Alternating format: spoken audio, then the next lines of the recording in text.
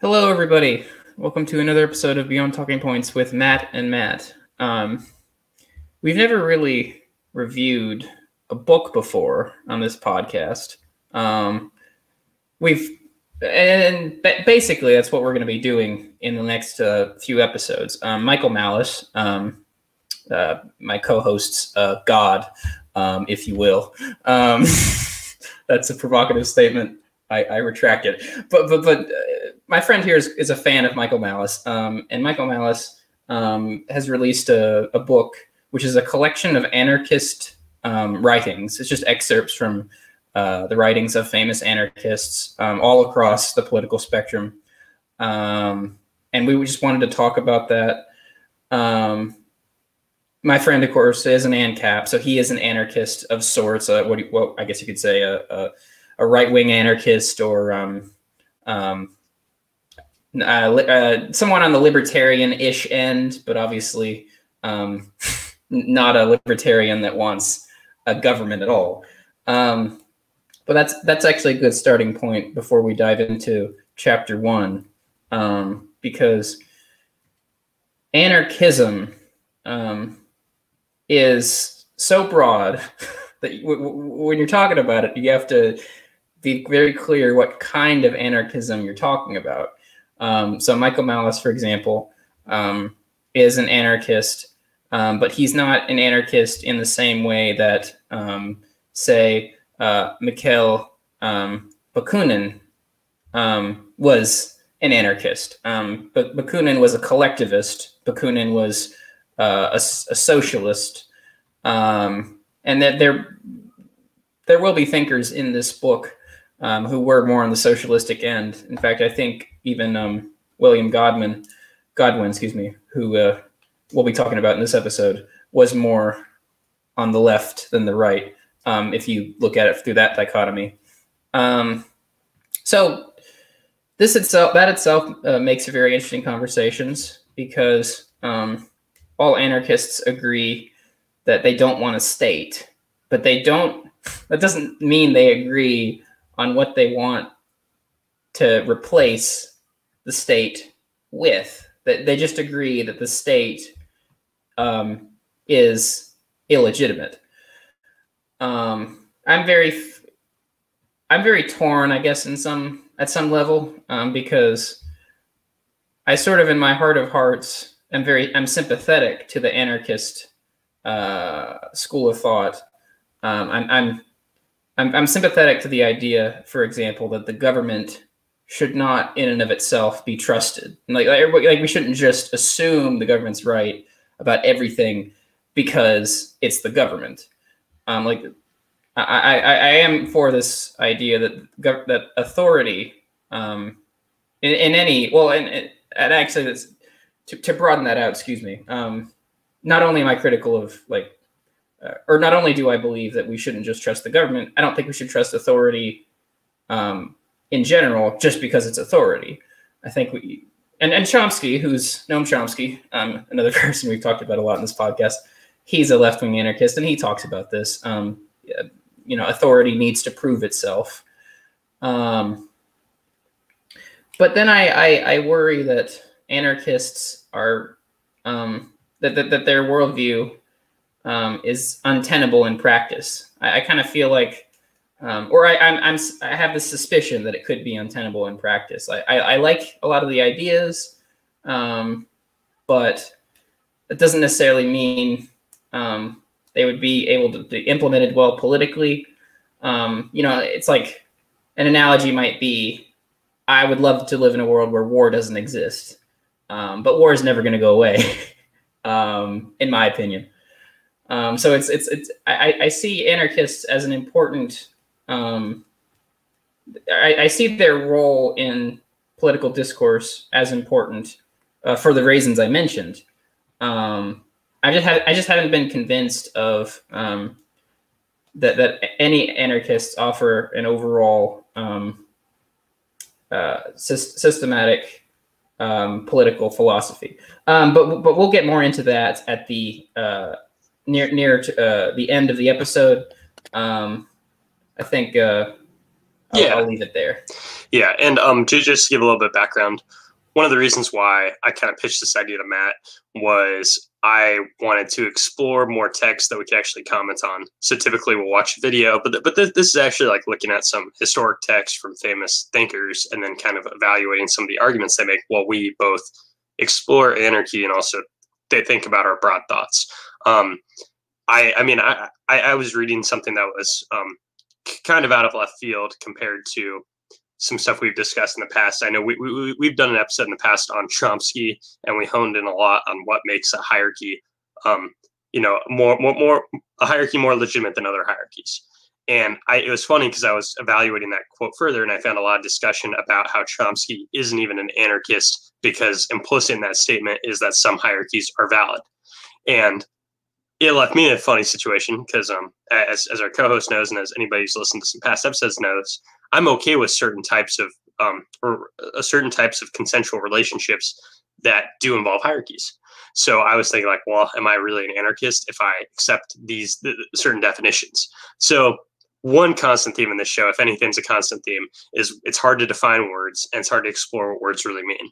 And this gives us some chance to either rethink certain terms or rethink certain ideas through lenses of philosophers that aren't really super mainstream. And since I'm usually the ANCAP and my co-host who just refers to Chomsky a lot, it's a way for us to get out of only talking about really those two schools of thought. So we're really going to confront some other people. Now, I do have to correct something my co-host said. We're not starting with Chapter 1, because Chapter 1 is an introduction from Michael Malice, but we are jumping right into Chapter 2, and it's William Godwin, and it's from Enquiry Concerning Political Justice and Its Influence on Morals and Happiness from 1793. If you actually have a copy of the Anarchist Handbook or are reading online or anything like that, Michael Malice does kind of give an intro paragraph where he kind of sums up what it is about broadly. But this excerpt is on the social contract, and it's discussing that idea. And that's something that we did some 40 episodes ago or so. We talked about it in broad strokes, but we're going to look at how William Godwin talked about it and some of the arguments he made against it and how legitimate we see those. So I'm going to just kind of dive in, and I'm going to bring up Godwin's first real objection to the idea of a social contract. One of the things that I think is important in evaluating Godwin's work here is he is literally talking about the concept of a social contract and using that as justification for the necessity of a state. So it's not just this kind of abstract idea that we owe something to each other or that we owe something to society. He's really confronting it as if certain philosophers claim that there is a contract we are implicitly agreeing to, he's pretty much saying that doesn't make sense.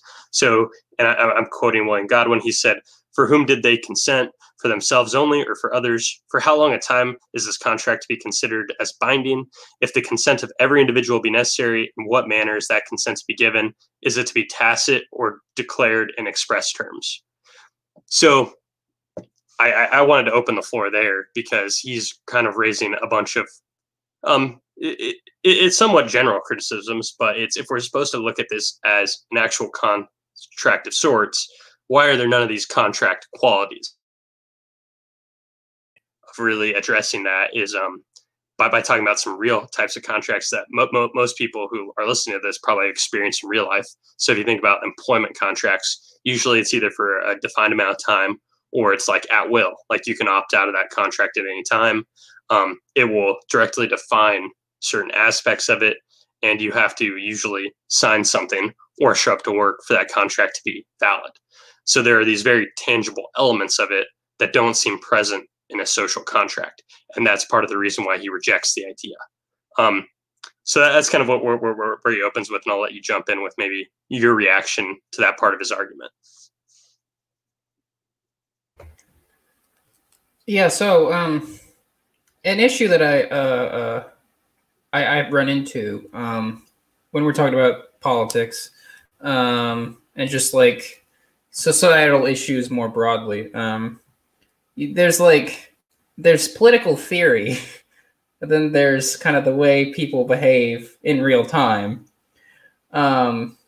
So, I can understand John Locke, the Godwin mentions John Locke, a very famous English political philosopher.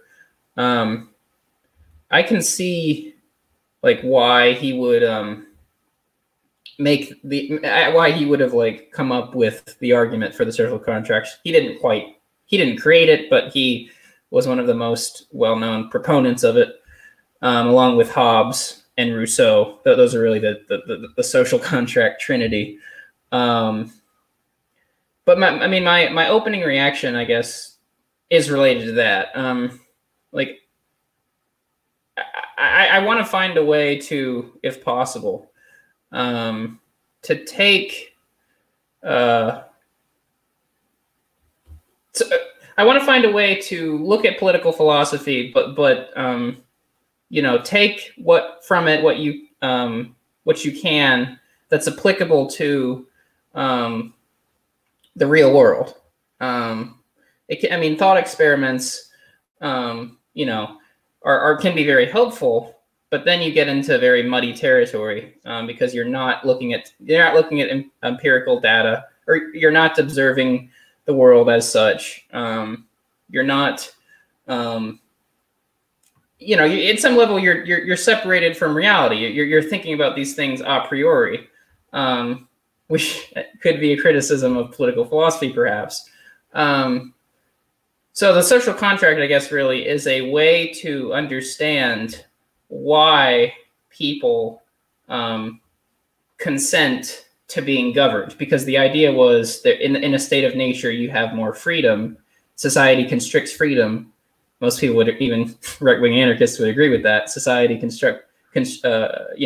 you from being as free as you could be. So why would people not want to stay in that state of nature?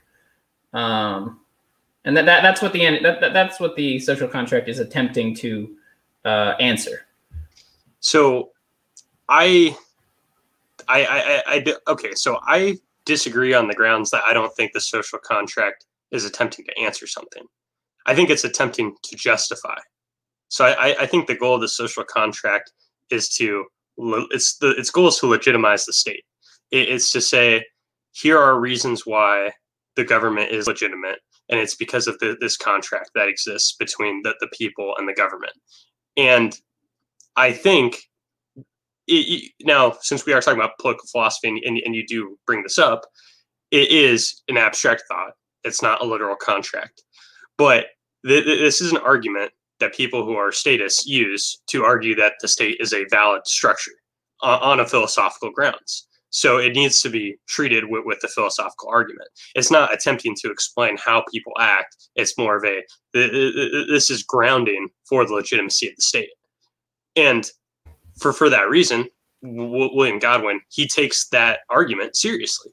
He says, if you're trying to say in a philosophical way that the state is legitimate because of this contract between the people and the state, here's why that analogy doesn't hold. So I think a lot of the reasons why, and this goes to our past conversation on the social contract, I think a lot of reasons why your intuitions might be unfavorable towards Godwin might be because you aren't observing the way the social contract was used as a political tool in political arguments. And I think that's something that needs to be emphasized, because he's not really saying that. He's more saying that this is how people argue the state is valid, and this argument does not hold any ground at all if you're trying to be rigorous or intellectual about it. Like, it is not similar to any other contract because of all these reasons. So I understand what you're saying, and I don't think you're wrong to say it. I just don't think that's related to Godwin's endeavor here. And I think that has to be taken into account. Well, no, to be clear, no, I think we're both right. Because yes, it is used to justify state authority. But the original social contract theorists, what they were concerned about was the man's. They were concerned with why people would consent to that authority. So it is not simply. I mean, you could say it's a cynical tool used by leaders, but it is also a thought experiment attempting to understand human history. But to go back to my point about like the abstractness of political philosophy, that can be easily applied when we're talking about social contract theory, because the what you hear is, well, I didn't sign a contract. Where's this contract? What are the terms of the contract? Can I get out of the contract? How long is this contract going to be in effect? And of course, there is no literally written contract. I mean, it depends on who you look at. I think John Locke somewhere actually thought, yeah, no, people actually come together and write a contract. But most social contract theorists realized that's absurd. So it became no, it's an implicit thing. It's an implicit contract related to communal or related to social cohesion, I suppose. So one of the things you kind of said there, which I just want to make sure I got right, and maybe I would need you to elaborate more on, is you're talking about the origins of the social contract, and you're kind of saying people want to explore why people consent to be governed. And I guess I'm willing to see that there are plenty of people who consent, who would be willing to explicitly consent to be governed if you ask them tomorrow. Now, I guess where I'm pushing back, and that this is where Godwin pushes back, is, I'm sure Godwin, or I'm sure a lot of anarchists would make the argument that plenty of people are willing to submit to the government for whatever reason. But now when we hear the social contract brought up, and I guess any type of modern context, it's usually somebody saying, I do not want to be involved with this business. And someone pretty much says, you are obligated to due to your implicit consent.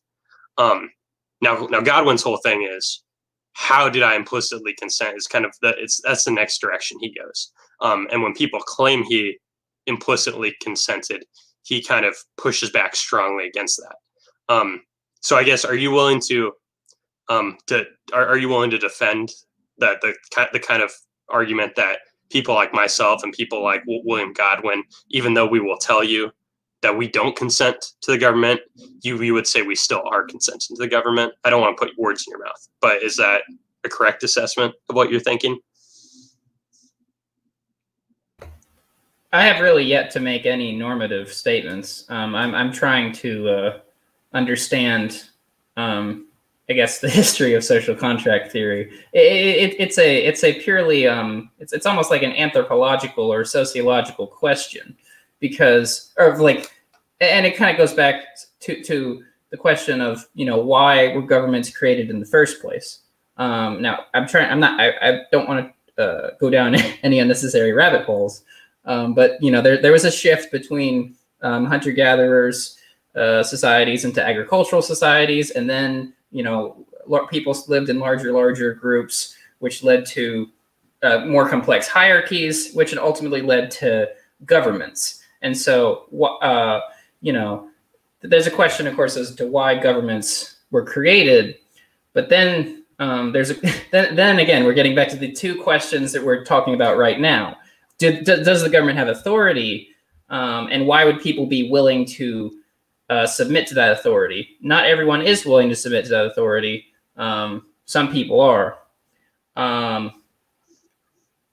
So I can give you my more, I guess, some opinions.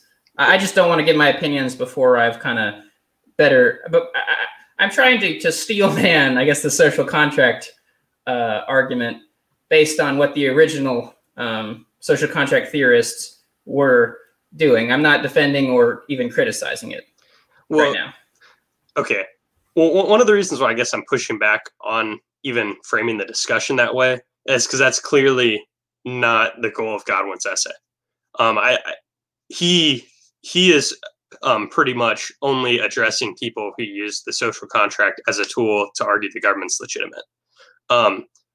So, I mean, you and I, we've been talking off air a lot lately on the ideas of why governments are so ubiquitous in history a lot of times in a lot of places, and grappling with why that occurs and things like that.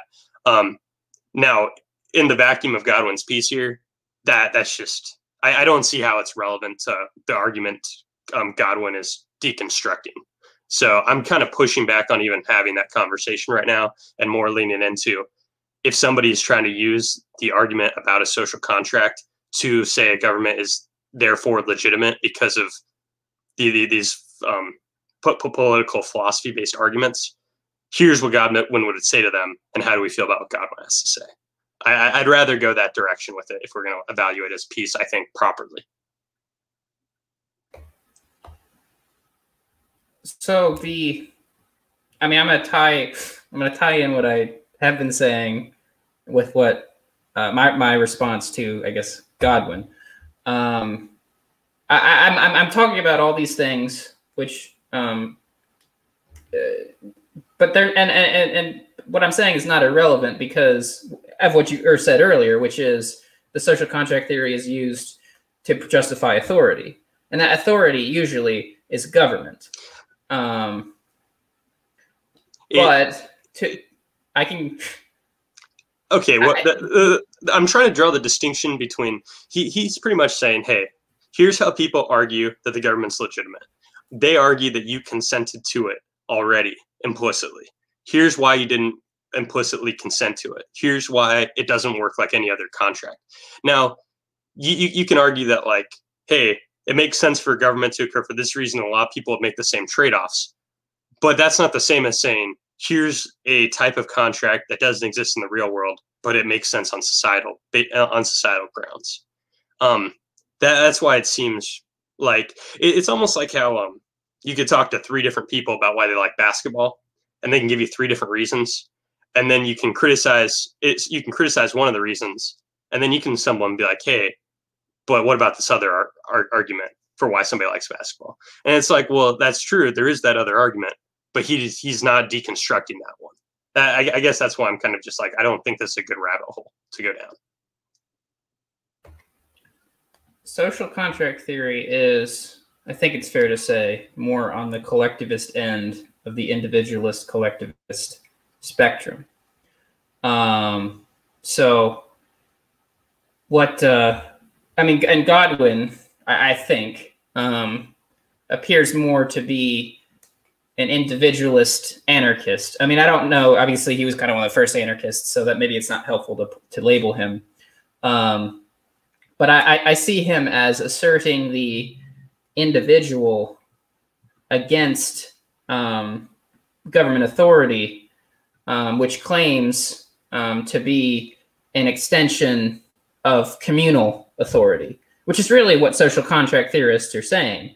They're saying that you should consent to be governed because of what we've talked about before, about humans being social animals, and you need kind of the carpenter and the plumber and the mechanic and the doctor. You need all these people in your lives, or you need all these connections and have these different relationships in order to have the most fulfilling life. And so, then it becomes a question of people. How do people live in larger and larger groups? And then the answer was, for many thinkers throughout history, government. That's not a defense of government. Again, I'm sort of bored. I guess I am kind of. You're in a time loop, dude. I feel like I'm watching something happen in real time. I'm buckling down on this background because I think it's really important. Okay. So hear me out. I'm going to try reframing this in a different way. It's let's say it's not even about the idea of the historical social contract, though. He is saying that there is a group of people out there who say that he consented to some sort of agreement that makes all laws in his state binding to him. So he shows up and he's like, okay, well, what if there's this contract then who did consent? Did I consent? I don't remember consenting. How long does this last if I do consent? What are the actual rules of this contract? Is it binding for these current laws and the future laws? Like, I don't know if that makes sense. Is it, did I have to declare my official, ruling on this when I turned 16, or do I get to change my mind at some point? Like how does this thing function if there is a contract between myself and society that I've supposedly agreed to? That's all he's positing. It doesn't matter. Okay. What's your reaction to somebody saying, okay, people have been accusing me of agreeing to something that I don't remember agreeing to, and I don't even think there are terms of a contract that could even arguably make sense. I don't think they can be well defined. I don't think any of this can be put together in a coherent way, even for me to decide if I want to agree to it or not. How would these rules even work? It doesn't seem to make sense. So what's your reaction to that? So this is why I'm slightly hesitant to go along with anarchist thought, in the same way that I'm hesitant in accepting, like, say, libertarian free will, and libertarian in the metaphysical sense, not the political sense. I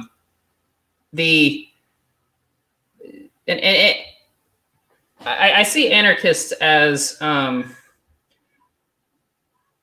they seem to kind of live in, or their thought process about the way people work, or the way communities work, is a better way of putting it, doesn't really jive with my understanding of things, because I'm not sure human collectives are really ever based on consent. And that might just be a necessity of human collectives. So kind of what I'm hearing is you reject the framing of Godwin's argument to some degree, because I think consent. I kind of the reason how I've said before. I'm not sure. Like, we've had arguments before about the word authoritarian, and then I said in an episode not too long ago that a certain degree of authoritarianism might be necessary. That might be the same for, what's the opposite of consent? Compulsion. I'm a certain degree of compulsion might be necessary if human collectives are going to be a thing. So I'm trying to let's work for it. I'm trying to break Godwin's arguments into pieces, right? I'm trying to kind of break them down, and then we can go from point to point. And I think part of the reason why we're kind of struggling to have a conversation about it right now is because I think that there are two things simultaneously going on. I think you don't like Godwin's framing, but I also think that you don't like the argument that he's responding to. And because you don't really agree with what Godwin's saying, you don't really want to admit that he is, I guess, pushing back on an argument that you don't really like anyways in a way that is effective. And I think that would be a fair assessment to make if you felt that way. So I think Godwin is pushing back on a way of describing the social contract and the way some people use the social contract, but it's a way you wouldn't use the social contract. So I think that's why you're having a hard time with this piece, and I think that's why you're disappointed in Godwin's writing here. So Godwin is responding to a person who's making a particular argument, and you didn't make it in our past episode, which is why in episode 20, I believe, on the social contract, I think we didn't really talk about it. We ended up talking about certain ideas that are related to the social contract, but we didn't talk about when people allude to it to close the door on consent. Now, you're kind of saying consent just doesn't matter. You're saying to some degree, I mean, it does matter to some degree, right? And I'm trying to give you due justice at some point. Like, you're not a Nazi. Opinions have some way of expressing their beliefs, and you think to some degree, ideally, they'd be happy with their government. But you don't think that people need explicit consent from each individual for a government to be valid. Now, the way that some people get to your conclusion is by falling on this really poorly laid out philosophical example.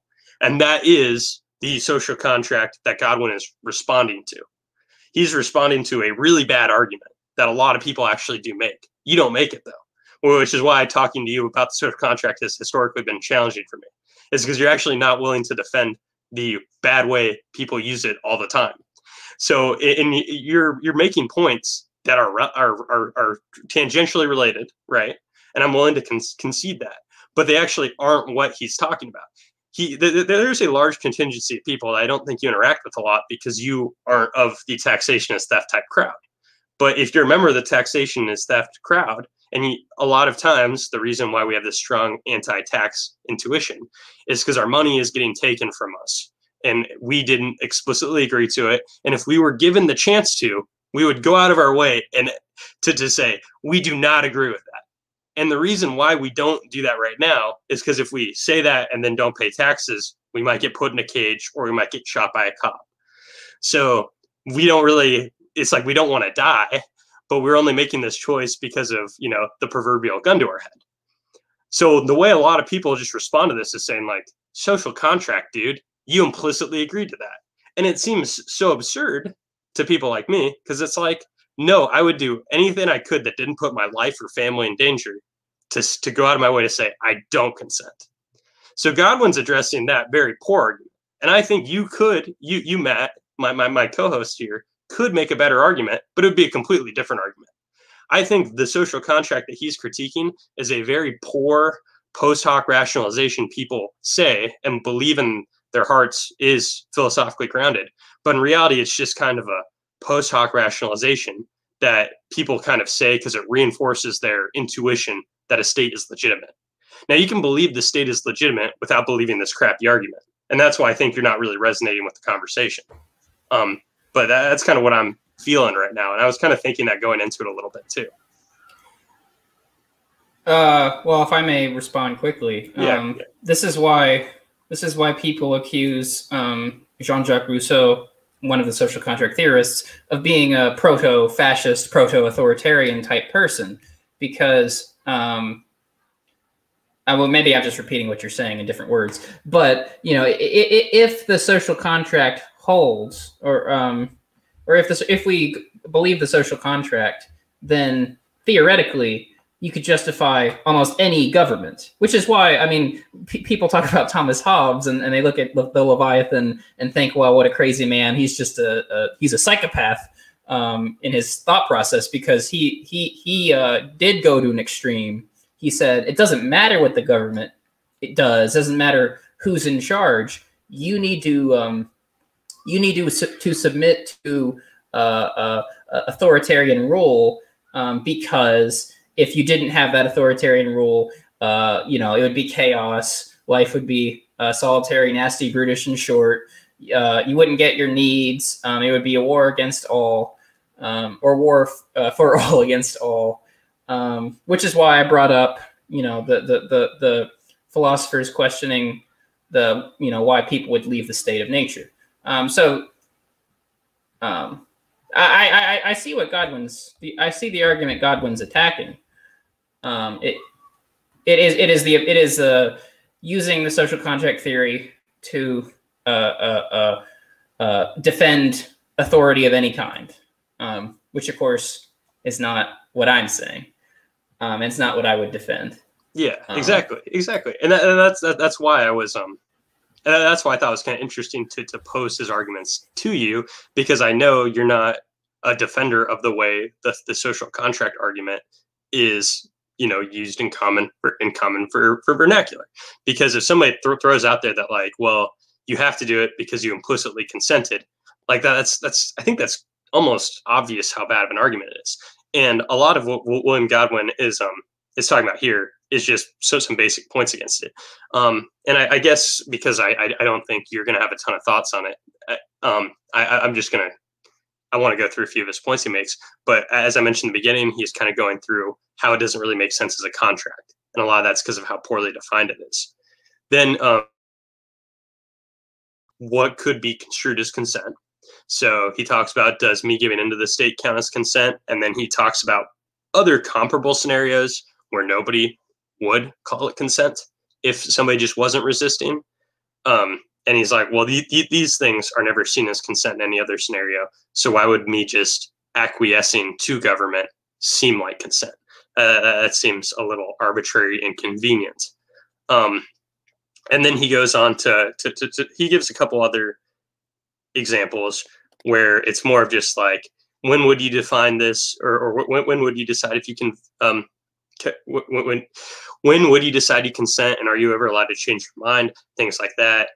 It should be something that is simple if it's is this important. He also kind of points at something I bring up when we talk about democracy, but it's about how can people make these choices if they are expected to be making a claim about how they feel about all the laws in the country and all the potential future laws in the country.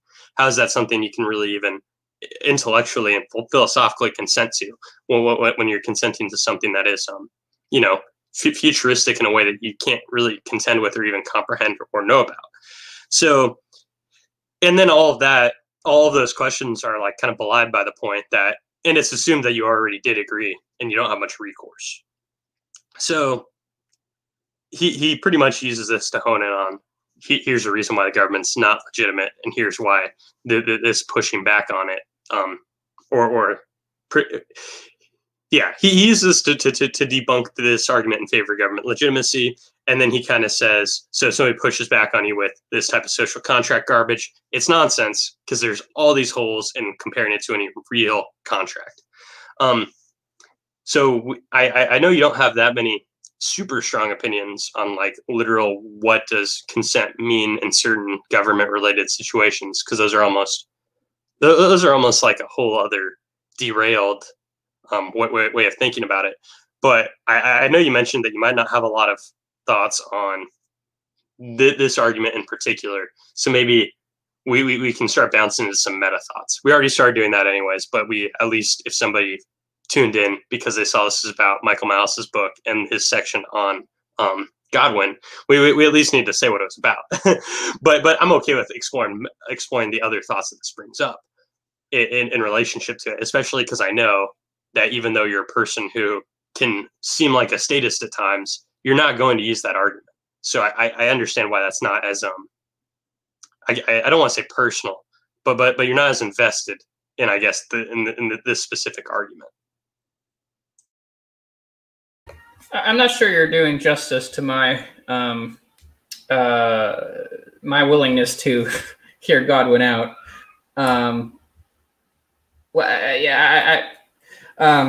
the conversation being as it may, I'm very interested in the idea, as you mentioned, about people having various individuals being very different, and therefore how can they come together as a group, as a collective? How can you agree on something?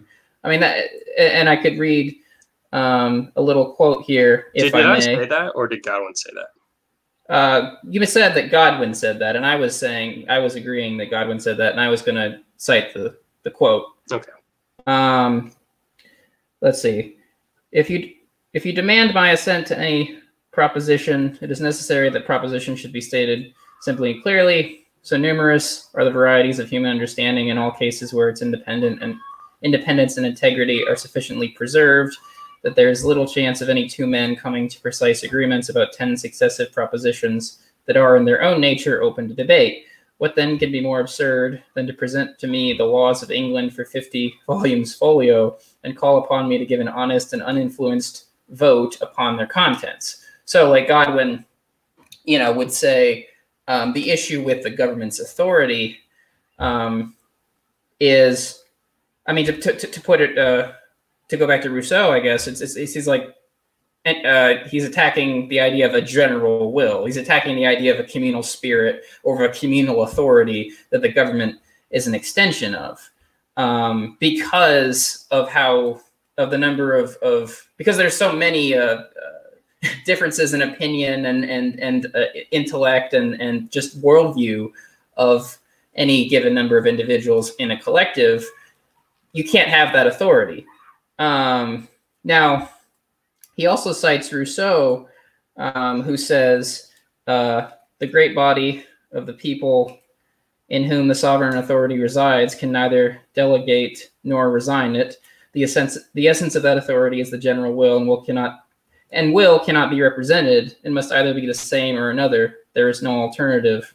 The deputies of the people cannot be its representatives. They are merely its attorneys. The laws which the community does not ratify in person are no laws, no nullities. And I've said something similar when we've had conversations on the matter. I've said, well, yeah, I mean, at some point you have to, I guess debate has to stop or dissent has to stop, and you just have to implement policy.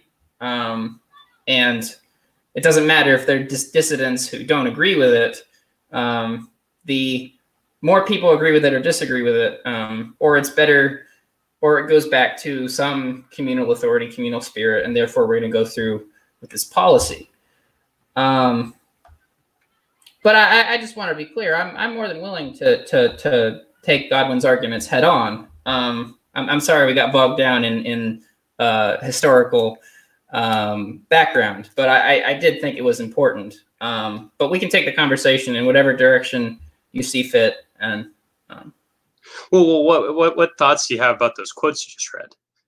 I think I know the direction you're going with it, but I don't think you wrapped up that thought.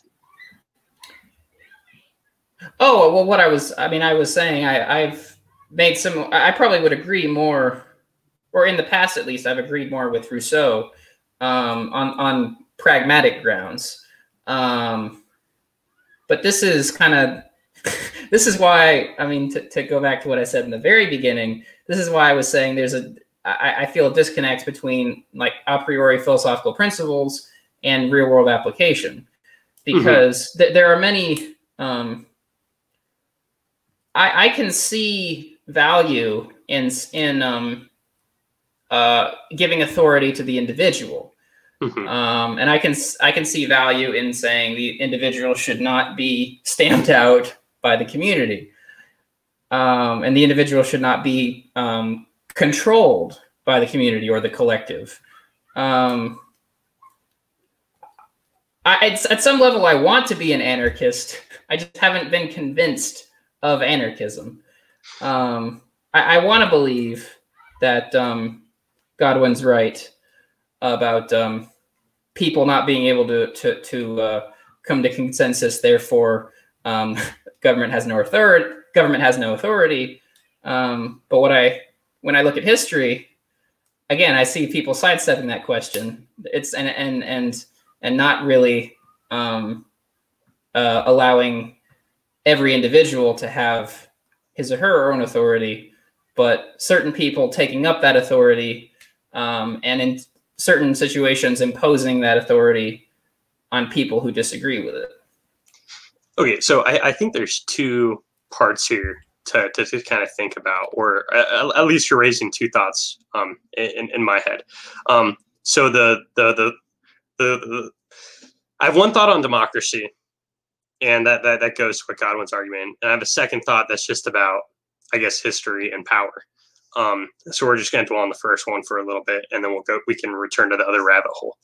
So my thought is, and what Godwin is kind of raising there, and I think in this whole essay is really my big takeaway is the absurdity of a lot of the core elements of democratic government, or really government at all. But even the idea of democratic government is kind of absurd. It's a lot of people that we expect to agree or attempt to agree on a lot of things and give inputs on a lot of things that probably don't know anything about. And then in the end, not everybody agrees, but it's still really their government, even though we institute something that a lot of people don't agree with. And one of the things that seems very, well, it's arbitrary. It doesn't mean there's not okay reasons or ballpark reasons for why we do things in certain ways.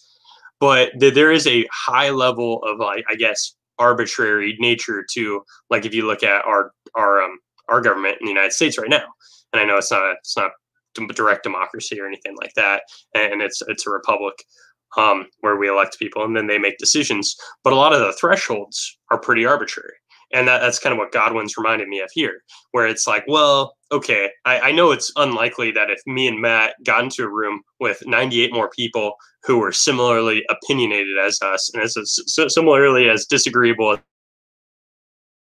out there in terms of having some niche views as us, it's unlikely that there'd be a large consensus. And a lot of consensus is really relative, but it's kind of crazy that some things can get put forth with, like, say 60% support, or as opposed to 80%. Like, it almost seems like the threshold for where it's okay to upset a certain amount of minority people is kind of arbitrary. And when you were reading that first Godwin quote, where it was about how can you expect us to, and I'm paraphrasing, but expect us to agree with like one proposition and then the next 10, it's like, well, that is true. Like, how often do I agree with even people who agree with me on most things on like 11 things in a row? And in the end, usually when we see something that is seen as, like, when the media in the United States argues that something is almost universally supported, they're really talking about something being like 60% or 70% supported, whereas still 3 or 4 out of 10 people would push back on that policy. So there is a level of when we're talking about consent, we're talking about how represented we are by governments, that is seemingly arbitrary. And like, you can argue checks and balances reasons, you can argue stability reasons, you can argue consistency reasons why we use certain thresholds. But it is hard to justify when we're talking about what rights mean and what philosophy means and what representation means. If you take away the, well, does it work though in real life part, it's like, well, it is hard to argue that these things are effective representations of people, especially in pretty simple hypotheticals. And I think that's kind of the virtue of what Godwin's bringing up here. And at least that's why I find that part you brought up interesting. So I'll get your reaction there before I go down another pit.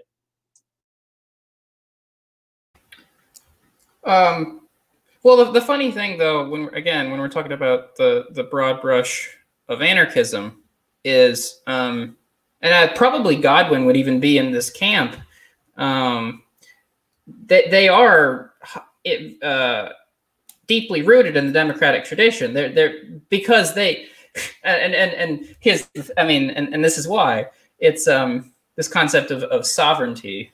An anarchist is saying the political power or the moral authority, the authority. That's the word. Will best get my point across. The authority is in the people. And so when I'm talking about, if I'm defending democracy, I don't even have to defend, well, I know you weren't pleased with the stateless democracy episode, but I don't necessarily have to defend a government, quote unquote, to say that authority derives from people. Authority doesn't derive from their rulers. It derives from the ruled. So it's just interesting to me. I mean, well, I guess, I mean, the ANCAP then is an anarchist, and they're accepting, bits of the idea of bits of the democratic tradition. They're just rejecting democracy as a form of government. Mm-hmm. So that's a distinction that I think should be made. At some level, we're both saying the authority derives from people. We're just I've been more inclined in the past to say, therefore, a certain form of government is okay, and you would say no, get rid of the government entirely. Mm-hmm. Yeah, and since I noticed that we're like the 45-minute mark, I do think it's about time for me to be really provocative, because we have to have some provocative arguments. And I, as you were saying that, I was thinking about how a lot of the views I champion are overwhelmingly democratic. I just think that the form of government that we would call democracy is painfully misleading in terms of thinking about being democratic, because I think all of the things I actually preach in practice are much more democratic than anything that democratic governance even begins to approach. And it almost, I mean, if I'm going to give this weight to what I think being democratic means in a non-political context, it's a really almost disgusting use of the word. Because if I'm talking about power deriving from people, I think every person can be the main champion of authority in their domicile. And I think they should have the ultimate power over all of their relationships in their life and go about it in that way. So I think when you're on your property, you make your own rules, and when you decentralize things, and this is just in common language, like having democratizing effects. So there's like this whole movement in like, the last 30 years, that's the democratization of technology and media. And this is seen as a good thing because we are decentralizing the power. Now everybody has access to do certain things, which could be as simple as putting your voice out there in the world and making more people informed on what you're doing, no matter what it is. And this is very powerful. And pretty much what my philosophy as a person who's essentially an anarcho-capitalist I'm presenting forward is saying everybody needs to have the ultimate say over their own relationships. So it's like, as long as you are acting in a peaceful way and acting in a voluntary way, you can do anything you want. And I'm saying you are the master of your domicile. So instead of saying I want a government, I am saying I want every individual to be their own sovereign, right? This is the epitome of the idea of democracy. It's just not what political democracy is seen as. What political democracy is a majority of people say a certain thing, and that thing is applied to everybody. I see that as disenfranchising everybody who lost in that vote, or everybody who voted for somebody they don't even really like anyways, because it was a better alternative. I think that's almost the antithesis of what I think any of the positive movements that have decentralized and democratized like a resource or a technology are. In reality, that's really centralizing power in the name of democracy instead of just decentralizing power, which is the most democratic way to use power. So I would push back in that way and to that extent. But I think the core of what you're saying is right, where I am taking elements of democracy and I am completely, overtly, in every way, rejecting political democracy in the way it's framed in the Western countries. So yeah, I'm with that characterization. I'm fine with that. Well, and to be clear, I do think we should. So, intro or political sci 101, guys. Of course, the what you hear when, especially, so you and I are both American, in quotes. Yeah. So, America is a republic, which you could say is a democracy one step removed, because republics are about, okay, I'm gonna choose a representative to do all the, vote on all the laws and all that stuff for me, so I don't have to do that. Whereas if you look at democracy, what it meant in the original sense, like in ancient Athens, it was literally the citizens of ancient Athens met and voted on every single law. So that's why I was saying, like, I can defend that democracy in its pure form without necessarily defending government. Yeah. But you recognize that what I'm saying is also a critique of any direct democracy too.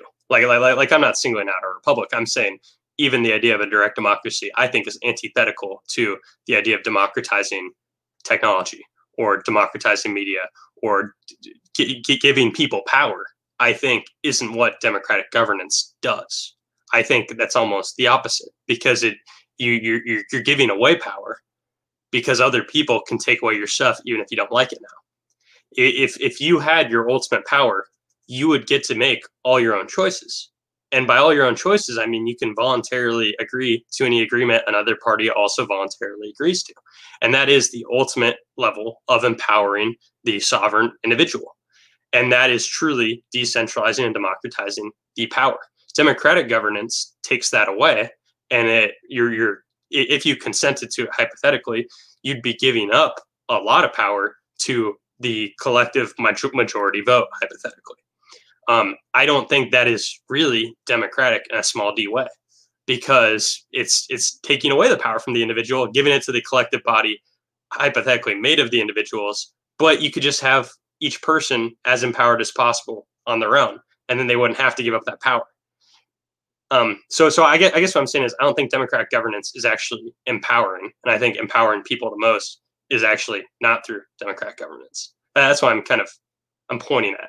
It doesn't matter if it's the republic I'm criticizing or not. I think that applies to even direct democracies if they were to exist. Well, I don't know where you want the conversation to go, but I'm going to say something. which is related to just my overall suspicion of anarchism. So I said earlier, consent is, or like society is not based on consent. So I'll say something else equally outrageous to you. Society is built on disenfranchisement. In other words, and maybe this is why you disagree with the historical analysis I was giving, or the historical background I was giving, because I do think that human collectives inherently require, or I suspect they probably require, a certain degree of freedom. Your freedom is taken away to a certain degree, and I think that would probably. Well, I was going to say it could even be true in Ancapistan, but I would have to think more about that example. So what I'm trying to say is, if I don't know, if anyone takes one thing away from this episode, and I know this is a common point, so I'm not. This isn't original. This isn't profound, but I'm really worried that anarchists are living in a fantasy land, which makes sense. It might make sense based on like anarchism might be internally logical or internally consistent, but that doesn't necessarily make it the correct political ideology to follow. That's why. So I'm really hoping with this series we're doing that it is about exploring anarchism more deeply, so I can see if my suspicion is correct, or if I'm simply misunderstanding anarchism, and I need to reevaluate. Well, okay. Dang. I have to be careful. I have to be diplomatic here, because well, okay. So part of me, here's how I react to you saying that, and I'm just going to tell you because we've done 60 episodes, so I'm happy to tell you what I think. Rip the Band-Aid off, man. Yeah, but the Anarchist Handbook that we are going to explore, the goal isn't to tell you this is how anarchism works. And in the intro, Michael Malice says this book is about the flavors of anarchism. And okay, so you can look at why anarchism, why people come to certain philosophical thoughts without them positing their theory on how life would work without a government. He opens with saying that's not the goal of this book. If you want to have that conversation, then we should read a Cato Institute book, which is a minarchist book. That would be very, very pro-decentralizing the government. And if you're going to look for something that attempts to answer your questions, those are a place to start because they're at least rigorous. Or we'd look at other thinkers, like we'd read something by Rothbard and Mises. The goal of reading these isn't to say, here's the future without government. The goal is saying, here's what rebellious thinkers in their generations have thought. And a lot of their work is about why conventional reasons that justify government aren't valid. And so I guess what I'm getting at is these texts aren't going to tell you, hey, a government isn't actually necessary. Because that's not what most of these thinkers are arguing. A lot of them lived in times where the government was just very, very outrageous, treated them poorly, and then they're reacting to it. And then a lot of their writings are on philosophical grounds.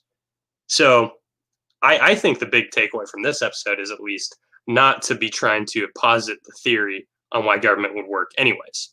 I think if you want that, then you should be exploring things that are like Austrian economics or something of that sort. This is an Austrian economics text. I think the takeaway, and I took this from chapter 1 when Michael Malice did this intro, but he said, in one sense, anarchism is nothing more than the declaration that, quote, you do not speak for me.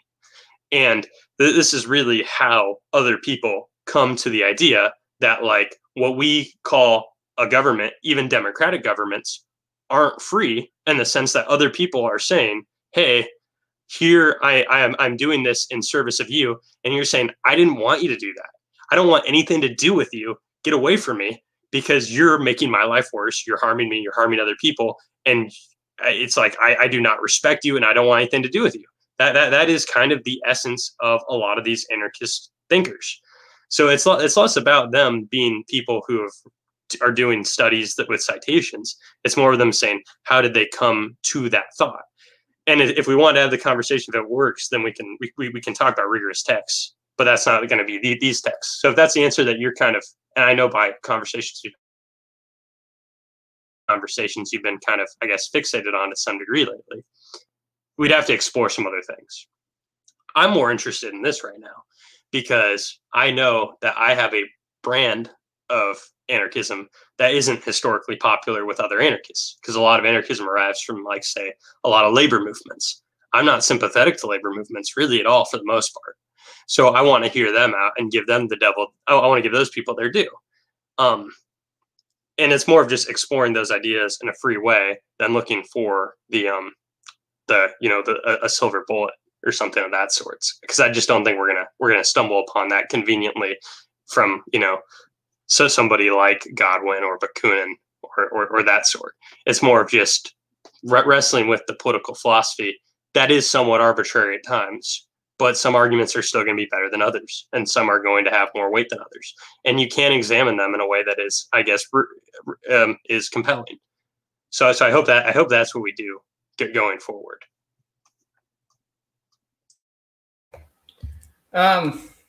So this episode's very interesting to me from a psychological standpoint. I'm making a bad joke, but no, I think we were talking past each other there, because what I was trying to say was, or what I'm trying to get across is, I'm not expecting Godwin or Stirner or Bakunin or Emma Goldman or anybody to give me truth with a capital T. I'm not expecting I was going to use a bad expression. I'm not expecting a total solution to all of society's ills that are going to create a utopia if you just get rid of government, and these are 1,000 reasons why. What I am saying is, I think political philosophy does need to justify itself on practical grounds. And you can start with the theory, you can start with the philosophy, and that's fine. And I'm very at home in that arena. But then you have to get past the philosophy and apply your ideas. And that's, of course, I mean, it's funny to me at some level that I'm saying this, because this is kind of what conservatives scream about when they're talking about liberals, right? It's like, oh, you crazy liberals, you have this idea of, what's an idea? I can't think of an idea off the top of my head, but insert some idea that, liberal thinkers have talked about. Or John Rawls, a person you're not sympathetic to, his whole thought experiment about, create a society where you don't know if you're going to be the poorest of the poor or the richest of the rich. He's kind of a liberal. He was in that liberal tradition. And the conservative might say, oh, these liberals, they're just in their fantasy land with all their airy philosophy, and it doesn't apply to the real world. And that's why conservatives are like, well, okay, you need tradition, you need religion, because these things apply to the real world. Don't talk about abstract rights. Talk about why the nuclear family is important for social stability.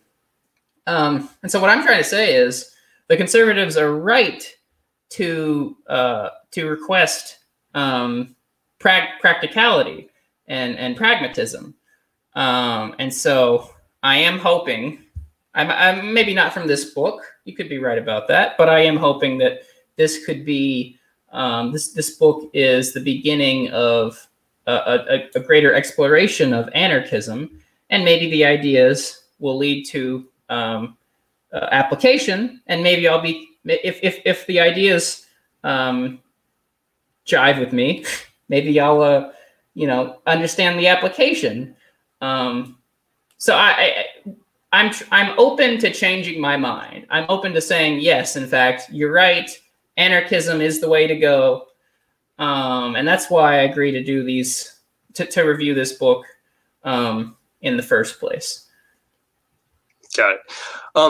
Do you have any other takeaways from this chapter before we wrap up? Are there any other broad, I guess, things that brought up for you? I don't. I mean, he makes other points we haven't really talked about. But I think I think I've covered all the main stuff I needed to get out of my system. Got it. Well, I guess if I was going to summarize this episode, I would say something along the lines of anybody who appeals to the social contract is making a very poor argument. And even if you, I don't think it's, I think Godwin does a good job of just kind of showing how arbitrary and silly that argument really is. So if anybody wants to read it, it is very brief. Earlier in the show, we read off what it was an excerpt from. And as far as I picked up in our conversation, I could be missing something, but you didn't really defend the argument he's attacking either. So I think we have somewhat unanimous agreement that that is at least a poor justification for implying that somebody consented to being governed. Now, whether people acquiesce to the government is another question, and Godwin admits that.